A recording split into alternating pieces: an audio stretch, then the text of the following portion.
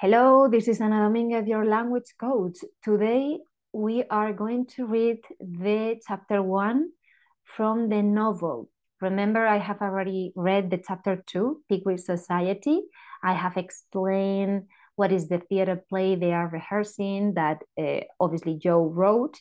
But in the chapter 1, this is a fantastic chapter where the family is being introduced. So let's start with this. I am showing you here our poster. I'm creating a theater group in English. It's called English Through Theater, and this academic year till December 2023, we will be adapting this magnificent play and novel into a play, into a theater play. And we are also reading the script from 1994, the version where Winona Ryder was in. In my website, you can find the two last movies from 2019 and 1994. So you can watch it there in English, those two movies, in order to get familiarized with this atmosphere, this world of Little Women. Let's start with the novel. I have to say, and I have placed here, this is a picture I took here in San Lorenzo de Escorial in front of the Coliseum, the Charles III Coliseum, or Carlos III. It's that door belongs to the theater, and I like it because of the color. And I placed there the book, this same book that I have here with me, because it's not by chance that they appear dressed as a pilgrims. This is important because they have received the other book that I also have that is called The Pilgrim's Progress. The four little girls receive as a present this book from the mom. And it's something that they used to also kind of, it was a game that they were doing when they were little, but also the mother is also mentioning this book in this chapter in the novel, in the first chapter of the novel. So very important. John Bunyan was someone that we could say was a priest in the 17th century. I think it was 16th or 17th century. And he was writing this story that is talking about the Christianity, and actually the main character is called Christian. He is leaving his family, children and wife behind, and he has decided to leave the city of destruction, and he is willing to find the celestial city.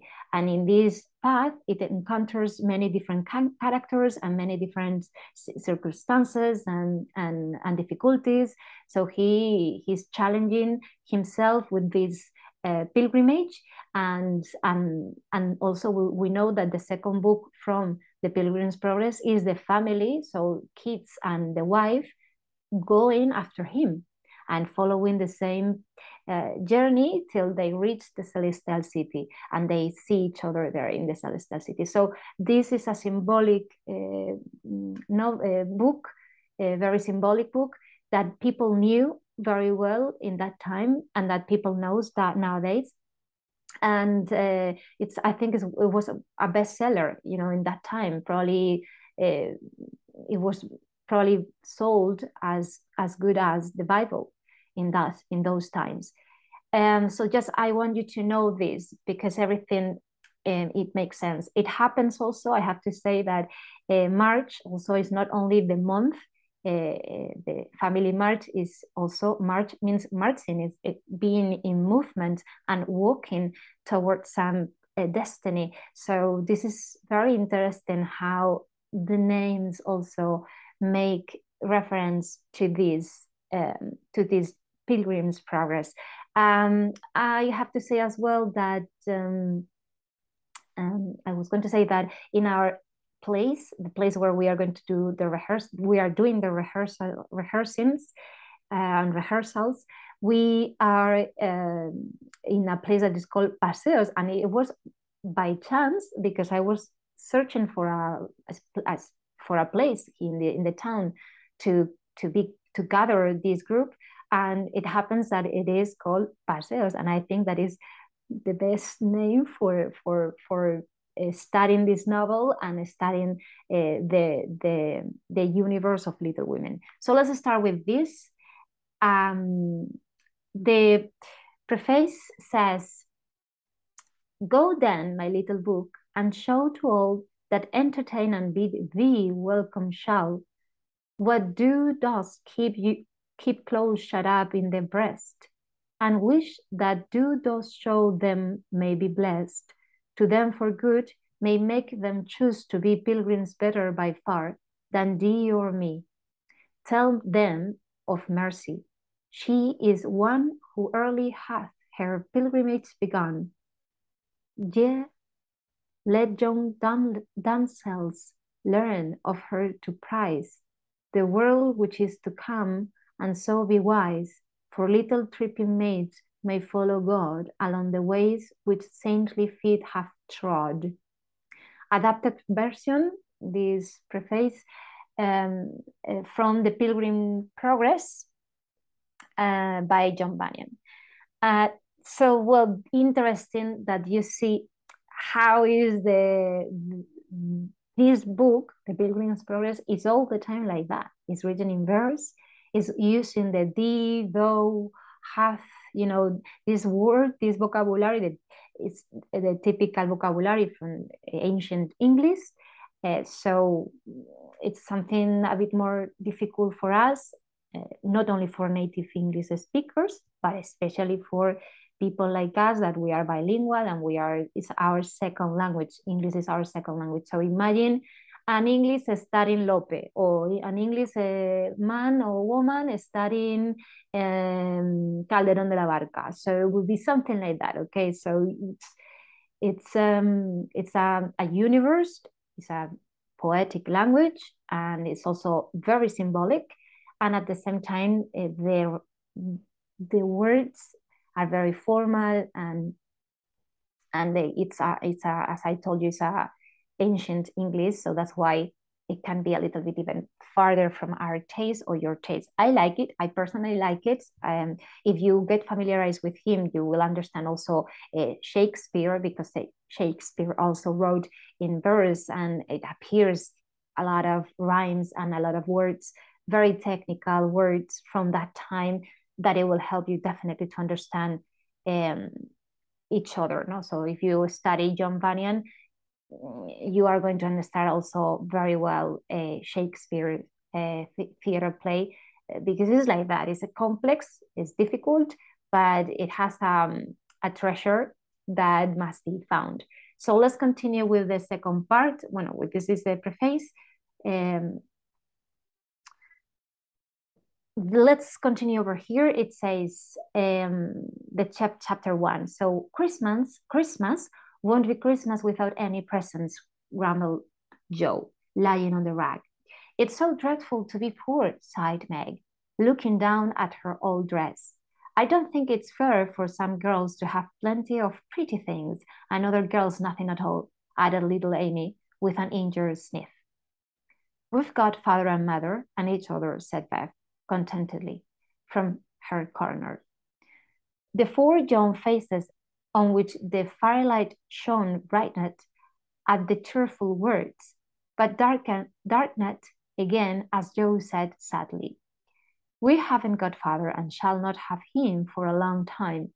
She didn't say perhaps never, but each silently added it, thinking of father far away, where the fighting was. Nobody spoke for a minute.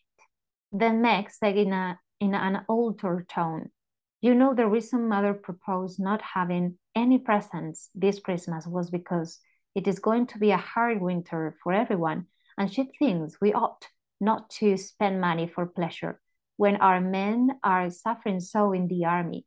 We can't do much, but we can make our little sacrifices and ought to do it gladly.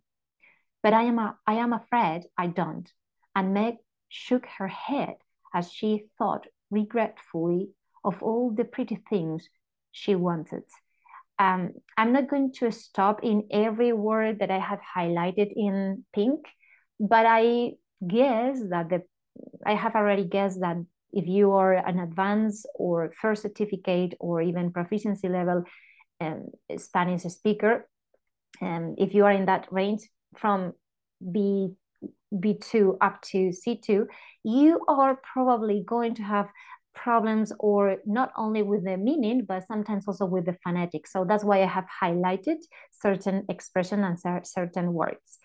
But I'm not going to explain because this is a long reading. So let's continue with that. I leave you the task of searching for the word. Let's continue with the next parts. But I don't think the little, and excuse me, yes, is this one. But I don't think the little we should spend would do any good. We've each got $1, and the army wouldn't be much helped by our giving that. I agree not to expect anything from mother or you, but I do want to buy Undine and Centrum for myself. And Undine and Centrum is a literary work, it's a book. I've wanted it so long, said Joe, who was a bookworm. I plan to spend mine in new music, said Beth with a little sigh, which no one heard but the heart rush and kettle holder. I shall get a nice box of Faber's drawing pencils. I really need them, said Amy decidedly. Mother didn't say anything about our money, and she won't wish us to give up everything. Let's each buy what we want and have a little fun. I'm sure we worked hard enough to earn it, cried Joe, examining the heels of her shoes in a gentlemanly manner. I know I do, teaching those tiresome children nearly all day when I'm longing to enjoy myself at home, began Meg in the complaining tone again. You don't have such a hard time as I do, said Joe. How would you like to be shut up for hours with a nervous, fussy old lady who keeps you trotting, is never satisfied, and worries you till you are ready to fly out the window or cry? It's naughty to fret, but I do think washing dishes and keeping things tidy is the worst work in the world. It makes me cross and my hands get so stiff. I can't practice well at all. And Beth looked at her rough hands with a sigh that everyone could hear that time. I don't believe any of you suffer as I do, cried Amy, for you don't have to go to school with impertinent girls who plague you if you don't know your lessons and laugh at your dresses and labels your father if he isn't rich, and insult you when your nose it's a nice. If you mean level, I'd say so, and not talk about levels as if Papa was a pickle bottle, advised Joe, laughing. And here Joe is also working with the sound and making like a tongue twister. I know what I mean, and you needn't be satirical, and that's the wrong way of saying it. Satirical, not satirical, satirical about it. It's proper to use good words, and improve your vocabulary, returned Amy with dignity. And vocabulary and satirical are words that obviously you can see that Amy is saying it wrong. Don't peck at one another, children. Don't you wish we had the money Papa lost, or Papa, they used to say Papa, okay? Papa lost when we were little, Joe? Dear me, how happy and good we'd be if we had no worries, said Meg, who could remember better times. You said the other day you thought we were a deal happier than the King children, for they were fighting and fretting all the time in spite of their money. So I did, Beth. Well, I think for though we do have to work, we make fun of ourselves and are a pretty jolly set, as Joe would say. Joe does use such slang words, observed Amy, with a reproving look at the long figure stretched on the rag. Joe immediately sat up, put her hands in her pockets, and began to whistle. Don't, Joe. It's so boyish. That's why I do it. I detest rude, unladylike girls. I hate affected mini, nimini, nimini pimini chits. Nimini pimini chits. Nimini, I guess is with the stress at the beginning. Nimini pimini chits. I hate affected nimini pimini chits. Birds in their little nests agree, sang Beth. Birds in their little nest agree, sang Beth, the peacemaker, with such a funny face that both sharp voices softened to a laugh, and the pecking ended for that time. Really, girls, you are both to be blamed, said Meg, beginning to lecture in her elder sisterly fashion. You are old enough to leave off boyish tricks and to behave better, Josephine. It didn't matter so much when you were a little girl, but now you are so tall and turn up your hair. You should remember that you are a young lady. I'm not. And if turning up my hair makes me one, I'll wear it in two tails till I'm 20, cried Jo, pulling off her net and shaking down a chestnut mane. Mane is melena, vale? Chestnut is like the color. I hate to think I've got to grow up and be Miss March and wear long gowns and look as prim as China Aster. It's bad enough to be a girl anyway. When I like boys games and work and manners. I can't get over my disappointment in not being a boy. And it's worse than ever now, for I'm dying to go and fight with Papa. And I can only stay home at night. And I can only stay home and knit like a poky old woman. And Joe shook the blue army sock till the needles rattled like castanets. Rattled is we're moving and touching each other like castañuelas, ¿vale? And her ball rounded across the room. Poor Joe, it's too bad, but it can't be helped. So you must try to be contented with making your name boyish and playing brother to us girls, said Beth, stroking the rough head with a hand that all the dish washing and dusting in the world could not make ungentle in its touch. As for you, Amy, continued Meg, you are altogether too particular and prim. Your airs are funny now, but you'll grow up an affected little goose. If you don't take care, I like your nice manners and refined ways of speaking when you don't try to be elegant, but your absurd words are as bad as Joe's slangs. Joe's slang. Okay, so remember, Joe is always talking in that way, using slang words, and Amy is because she's the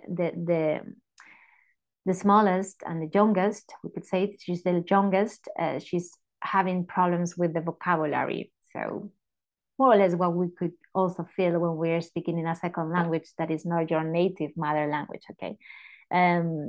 So sometimes we are using absurd words as well because we made up or because we misuse the word, we place it in a word in a sentence that it shouldn't be there. That way. So this is what Meg is saying to them. If Joe is a tomboy and Amy a goose, what am I, please? Asked Beth, ready to share the lecture. You are a dear and nothing else, answered Meg warmly, and no one contradicted her, for the mouse was the pet of the family. As young readers like to know how people look, we will take this moment, and this is Luisa May Alcott talking here. As young readers like to know how people look, we will take this moment to give them a little sketch of our four sisters who sat knitting away in the twilight while the December snow fell quietly without and the fire crackled cheerfully within. So remember that also in those times, the descriptions were very important because then later people were illustrating their own books or making their own pictures of the characters. So that now it's about this, she's going to describe physically in appearance the characters.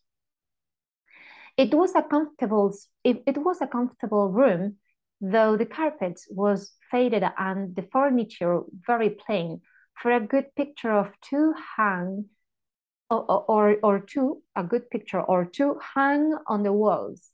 Books filled their recesses. Chrysanthemums and Christmas rose bloomed in the windows, and a pleasant atmosphere of home peace pervaded it. Margaret, the eldest of the four, was 16 and very pretty, being plump and fair, with large eyes, plenty of soft brown hair, a sweet mouth, and white hands, of which she was rather vain. 15-year-old Jo was very tall, thin, and brown, and reminded one of a colt, for she never seemed to know what to do with her long limbs, which were very much in her way.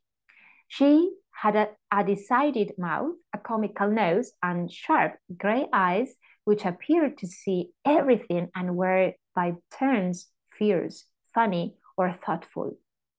Her long, thick hair was her one beauty, but it was usually bundled into a net to be out of her way. Round shoulders had Jo, big hands and feet, a flyaway look to her clothes, and the uncomfortable appearance of a girl who was rapidly shooting up into a woman and didn't like it. Elizabeth, or Beth, as everyone called her, was a rosy, smooth-haired, bright-eyed girl of 13 with a shy manner, a timid voice, and a peaceful expression which was seldom disturbed. Her father called her Little Miss Tranquility, and the name suited her excellently, for she seemed to live in a happy world of her own, only venturing out to meet the few whom she trusted and loved. Amy, though the youngest, was a most important person, in her own opinion at least, a regular snow maiden with blue eyes and yellow hair curling on her shoulders, pale and slender, and always carrying herself like a young lady, mindful of her manners. What the characters of the four sisters were, we will leave to be found out. The clock struck 6, and having swept up the hearth, and I'm going to say what is the hearth. The hearth is the part of the fireplace that is extended on the floor beside the fireplace, okay? So that's the hearth. Beth put a pair of slippers down to warm. Somehow, the sight of the old shoes had a good effect upon the girls, for mother was coming, and everyone brightened to welcome her. Meg stopped lecturing and lighted the lamp. Amy got out of the easy chair without being asked, and Jo forgot how tired she was as she sat up and to hold the sleepers nearer to the blaze. And the blaze, remember, is the fire, no? La lumbre, podemos decir. They are quite worn out. Marmee must have a new pair. I thought I'd get her some with my $1, said Beth. No, I shall, cried Amy. No, I shall, cried Amy. I'm the oldest, began Meg, but Jo cut in cut in with a decided, I'm the man of the family now. Papa is away, and I shall provide the sleepers, for he told me to take special care of mother while he was gone. I'll tell you what we'll do, said Beth. Let's each get her something for Christmas and not get anything for ourselves. That's like you, dear. What will we get? Exclaimed Joe. Everyone thought soberly for a minute, then Meg announced, as if the idea was suggested by the sight of her own pretty hands, I shall give her a nice pair of gloves. Army shoes best to be had, cried Joe. Some handkerchiefs, all hemmed, and hemmed means con ribete, ¿vale? Said Beth. I'll get a little bottle of cologne. She likes it and it won't cost much. So I have some left to buy my pencils, added Amy. How we will give the things, asked Meg.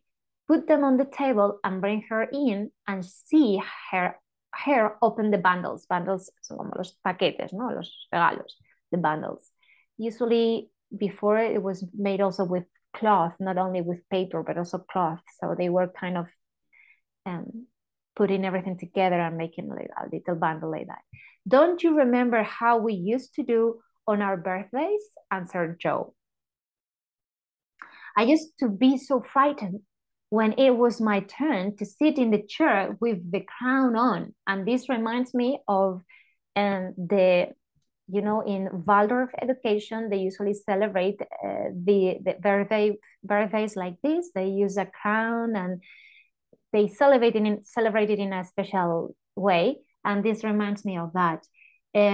With the crown on, and see you all come marching around to give the presents with a kiss. I liked the things and the kisses, but it was dreadful to have you sit looking at me while opening the bundles, said Beth, who was toasting her face and the bread for tea at the same time. Let Marmee think we are getting things for ourselves and then surprise her. We must go shopping tomorrow afternoon, Meg. There is so much to do about the play for Christmas night, said Jo, marching up and down, with her hands behind her back and her nose in the air. I don't mean to act any more after this time. I'm getting too old for such things, observed Meg, who was as much a child as ever about dressing up frolics. And dressing up frolics is the costumes that you wear when you are acting, right? So you won't stop, I know, as long as you can trail around in a white gown with your hair down and wear gold paper jewelry. You are the best actress we've got, and there'll be an end of everything if you quit the boards, said Jo.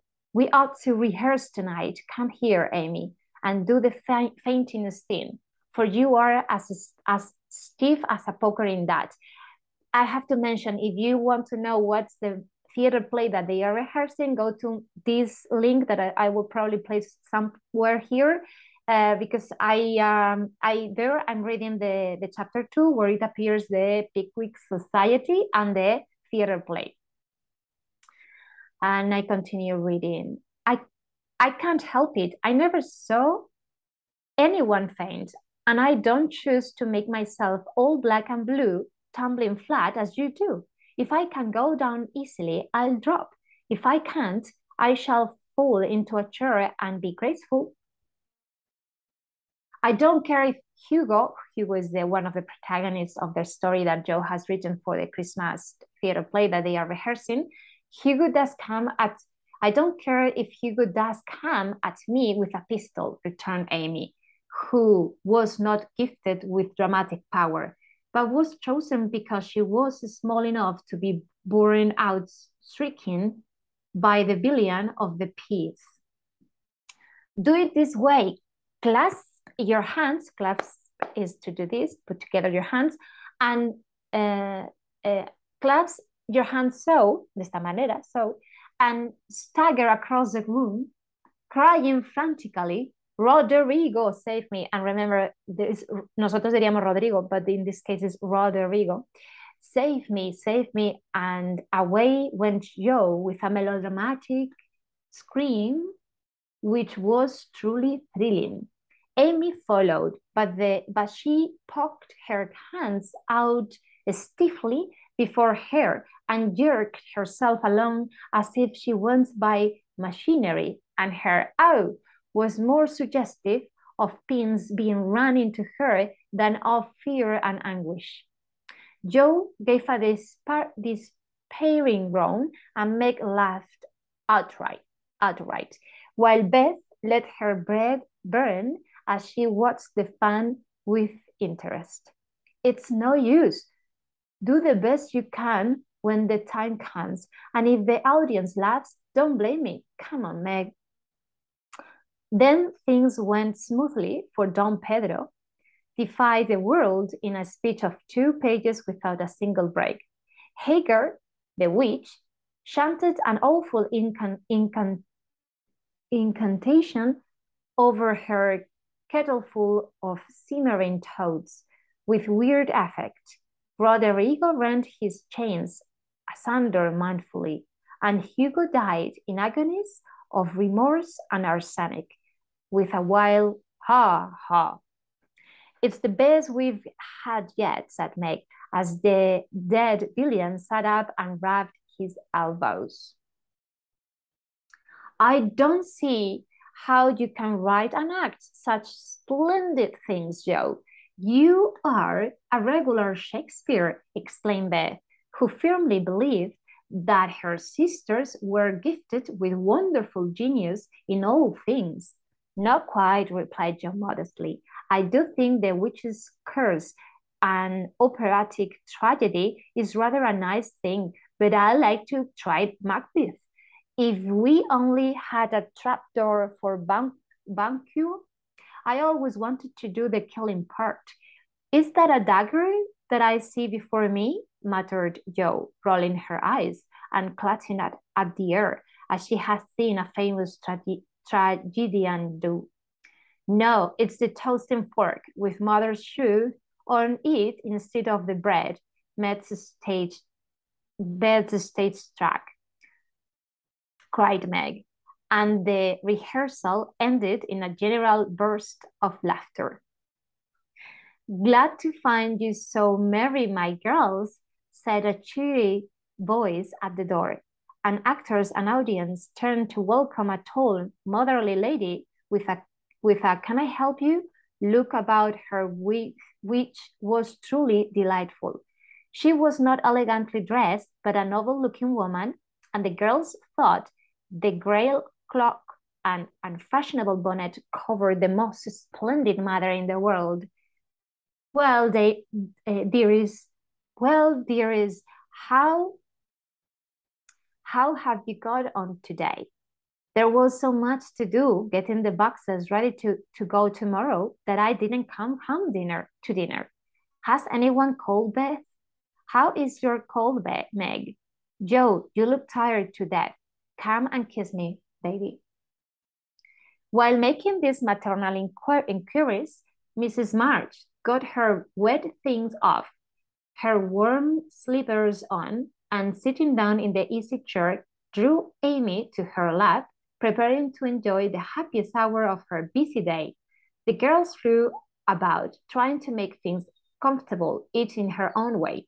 Meg arranged the tea table, Joe brought wood and set chairs, dropping, overturning, and clattering everything she touched.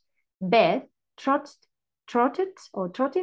to and fro between parlor kitchen, quiet and busy, while Amy gave directions to everyone as she sat with her hands folded. As they gathered about the table, Mrs. March said, with a particular happy face, I've got a treat for you after supper. A quick, bright smile went round like a streak of sunshine. Beth clapped her hands, regardless of the biscuit she held, and Jo tossed up her napkin, crying, "A letter, a letter! 3 cheers for father! Yes, a nice long letter. He is well and thinks he shall get through the cold season better than we feared. He sends all sorts of loving wishes for Christmas and a special message to you girls," said Mrs. March, patting her pocket. Patting is doing like that, as if she had got a treasure there. "Hurry and get done. Don't stop to quirk your little finger and simper over your plate, Amy," cried Jo, choking on her tea and dropping her bread butter side down on the carpet in her haste to get at the treat. Beth ate no more, but crept away to sit in her shadowy corner and brought over the delight to come till the others were ready. I think it was so splendid in father to go as chaplain, and chaplain is a kind of a clergy member that goes with the army. Okay, so that's why he is going to marry also his elder sister Meg. So he is a clergy man, you could say. So he went there as chaplain when he was too old to be drafted and not strong enough for a soldier, said Meg warmly. "Don't I wish I could go as a drummer, a vivan, what's its name? Or a nurse, so I could be near him and help him," explained Jo with a groan. "It must be very disagreeable to sleep in a tent and eat all sorts of bad tasting things and drink out of a tin mug," sighed Amy. "When will he come home, Marmee?" asked Beth, with a little quiver in her voice. "Not for many months, dear, unless he is sick. He will stay and do his work faithfully as long as he can, and we won't ask him back a minute sooner than he can be spared. Now come and hear the letter."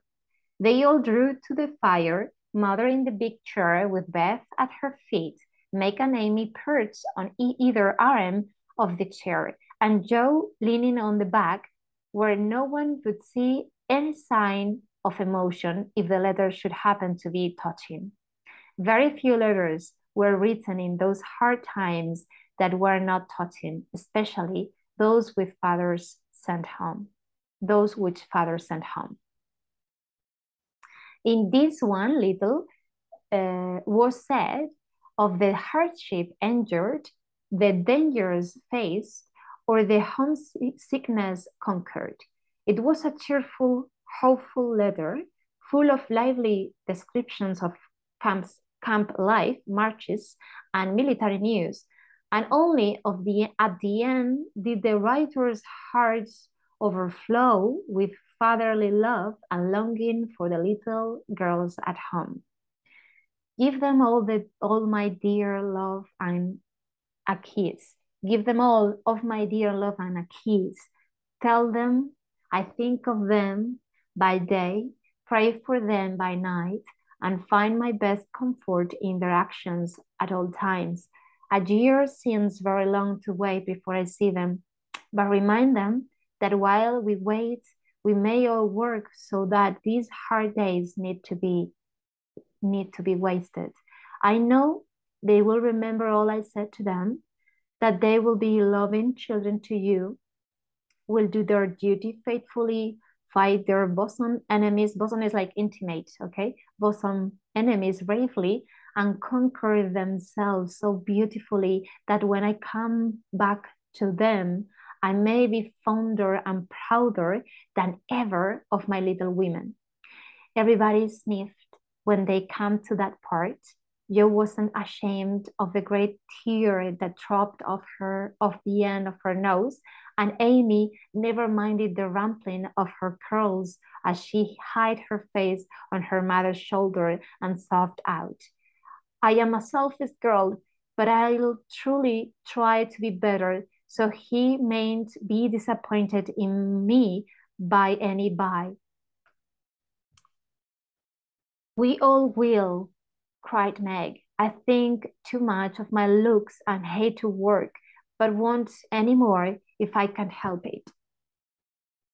I'll try and be what he loves to call me, a little woman, and not be rough and wild, but do my duty here instead of wanting to be somewhere else, said Joe, thinking that keeping her temper at home was a much harder task than facing a rebel or two down south. Beth said nothing, but wiped away her tears with the blue army sock and began to knit with all her might, losing no time in doing the duty that lay nearest her, while she resolved in her quiet little soul to be all that father hoped to find her when the year brought round the happy coming home. Mrs. March broke the silence that followed Joe's words by saying in her cheery voice, do you remember how you used to play Pilgrim's Progress when you were little things?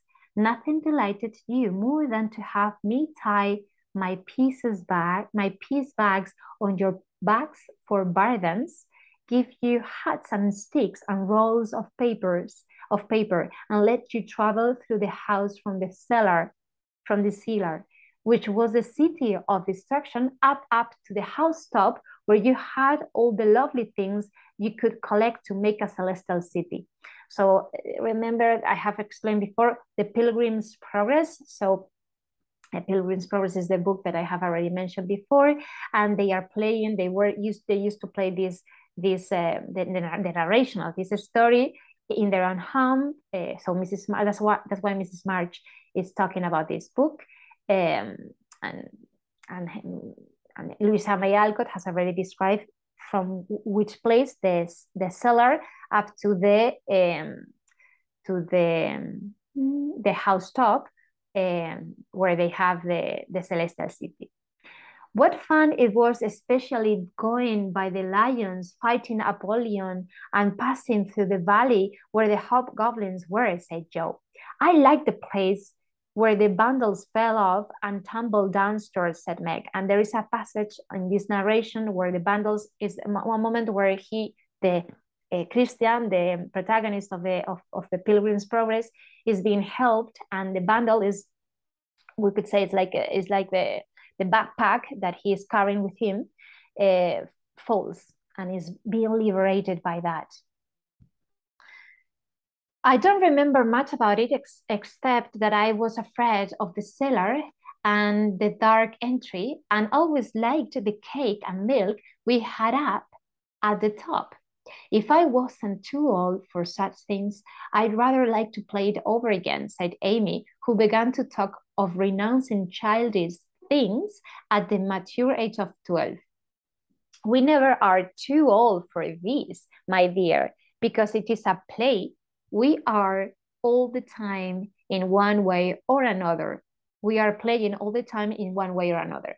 Our burdens are here. Our road is before us, and the longing for goodness and happiness is the guide that leads us through many troubles and mistakes to the peace which is a true celestial city. Now, my little pilgrims, suppose you begin again, not in play, but in earnest, and see how far on you can get before father comes home. So it's interesting how the mother is saying, well, life is full of difficulties, as well as in this book that we read and we used to play as a game. It's beautiful the way Louisa May Alcott has been, placing these symbols and myths, you could say. Really, mother? Where are our bundles? Asked Amy, who was a very literal young lady. Each of you told what your burden was just now, except Beth. I rather think she hasn't got any, said her mother. Yes, I have. Mine is dishes and dusters, and envying girls with nice pianos, and being afraid of people. Beth's bundle was such a funny one that everybody wanted to laugh, but nobody did, for it would have hurt her feelings very much. Let us do it, said Meg thoughtfully. It is only another name for trying to be good. And the story may help us, for though we do want to be good, it's hard work and we forget and don't do our best. We were in the slough of this pond tonight, and mother came and pulled us out as help did in the book. We ought to have our role of directions like Christians. What shall we do about that? Asked Joe, delighted with the fancy which lent a little romance to the very dull task of doing her duty. Look under your pillows Christmas morning, and you will find your guidebook, replied Mrs. March. So she's going to give them as a present the Pilgrim Progress book. They talked over the new plan while old Hannah cleared the table. Then out came the 4 little work baskets, and the needles flew as the girls made sheets for Aunt March. So they are sewing and decorating the sheets that they are going to give it as a present to Aunt March. It was an interesting sewing, but tonight no one grumbled, obviously after they have been inspired by the letter. They adopted Joe's plan of dividing the long scenes into 4 parts and calling the quarters Europe, Asia, Africa, and America. And in that way got on capitally, especially when they talked about the different countries as they stitched their way through them. At 9, they stopped work and sang as usual before they went to bed. No one but Beth could get much music out of the old piano, but she had a way of softly touching the yellow keys and making a pleasant accompaniment to the simple songs they sang. Meg had a voice like a flute, and she and her mother led the little choir. Amy chirped like a cricket, and Joe wandered through the airs at her own sweet will. Sweet will, very interesting. No? So, dulce voluntad. Always coming out at the wrong place with a croak or a quiver. So I'm going to explain. A croak es como graznido, ¿vale? And quiver, it's also could also be called una corchea, ¿vale? I think that spoiled the most pensive tune, and pensive is we could say also like pensativa, no, pensive tune or thoughtful tune. They had always done this from the time they could lisp. And I'm going to say this is the references of one very common lullaby, but they use it in their own way. So it says, crinkle, crinkle, little tar. And I'm going to explain, usually it's twinkle, twinkle, little star, right? But they are saying crinkle, crinkle, little tar. And I'm going to say it here that crinkle is arruga, ital viene de little, and tar also, if you look for the word tar, literally, it's como betún o brea, ¿vale? But this is not, I think it's because they are breaking or they are contracting like when they were kids and when they were little star, ¿vale? So crinkle, crinkle, because it seems twinkle, twinkle is similar to that, and they used to change the word. So it's very interesting how it's being shown here, how the evolution of the language, right? From when we are little up to when we are old. And sometimes the way that kids talk is so funny and so cute that you don't want to change the mistakes. And it had become a household custom, and household here means hogareña, ¿vale? Una costumbre hogareña. For the mother was a born singer. The first sound in the morning was her voice as she went about the house singing like a lark. And a lark here is una alondra, ¿vale? Porque I want to say it because I know that this might be very specific.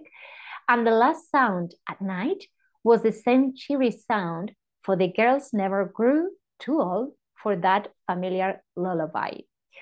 This is it. We have finished reading the first chapter in the novel. Remember, this is the novel and we are reading it together. Recommendations: go through the video, taking notes of the words, and if you have the book, read it along as well. You could record one page or two and send it to me if you are my coachee already. So have a fantastic day. I'll see you soon. And if you want to participate in the reading sessions, I mean, in those people that can't be part of the theater group, but they want to support us and help us, you are welcome to participate in the reading sessions that I do online every Friday. So just contact me through my website or through the email. Send me an email telling me that you would like to participate, and let's book a time to have a reading of a scene with you. Have a fantastic day. See you soon. Bye.